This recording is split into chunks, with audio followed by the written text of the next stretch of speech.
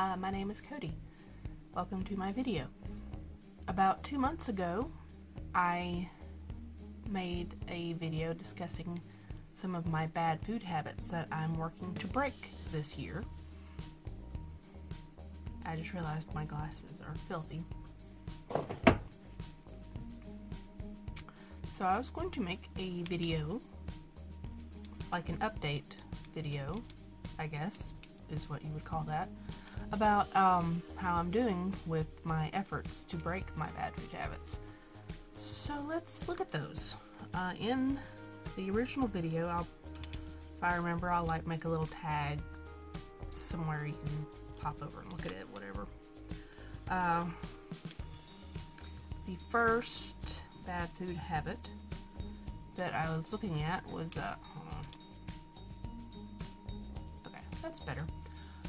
Not drinking enough water.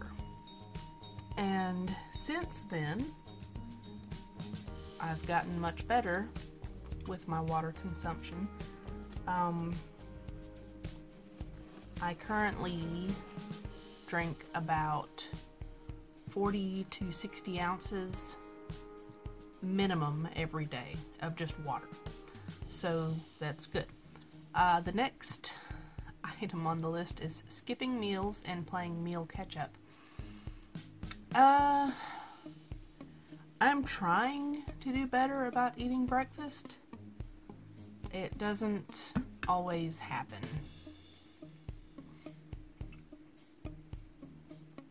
But, you know.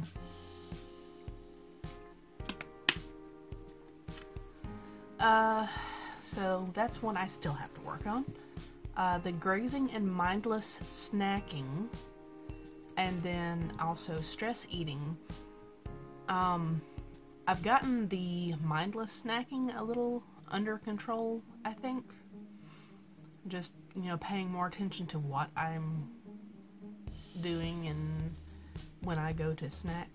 The stress eating, I think is getting better. One thing I have done is I've grabbed this journal I saw and I loved it. It's all like holographic, shiny and pretty and shiny and shiny.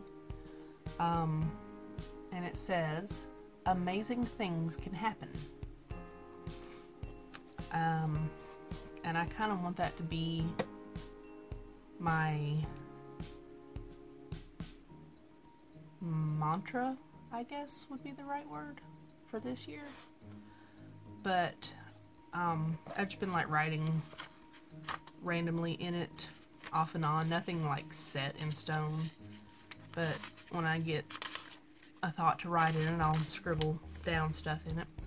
But one thing I want to start doing more consistently is when I get the urge to stress eat, go to the journal and write about what is driving me to that at the time.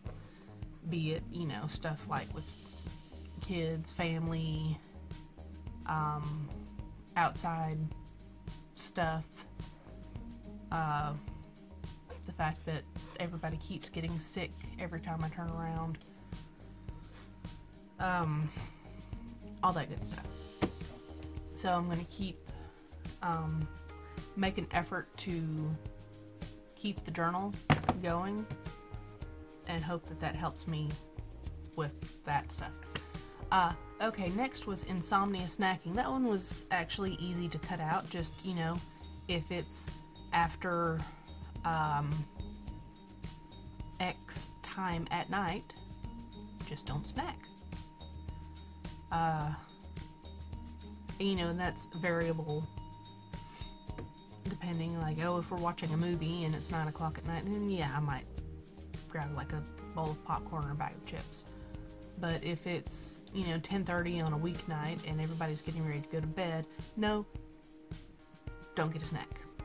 If I wake up at 1 a.m., no, don't get a snack. Just stick to it. Oversized portions and going back for seconds, I've actually been doing very well on this one. I think helped in part by the drinking a lot of water. because your stomach can only hold so much stuff.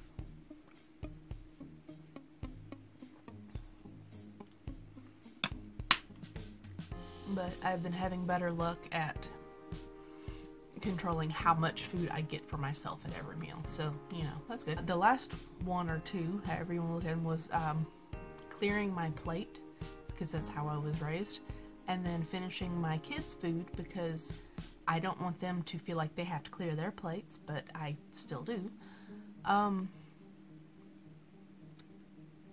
It's getting easier. A lot of times I will just get like less food for myself than I normally would, and then, you know, that's makes it easier. If I'm full and my plate's already empty, then there you go. But then I also have like the internal battle with myself if I'm still legitimately hungry. Excuse me, water burps still. But if I'm still legitimately hungry and I've eaten all of my food, does it count as getting seconds if I finish getting what would be a regular portion?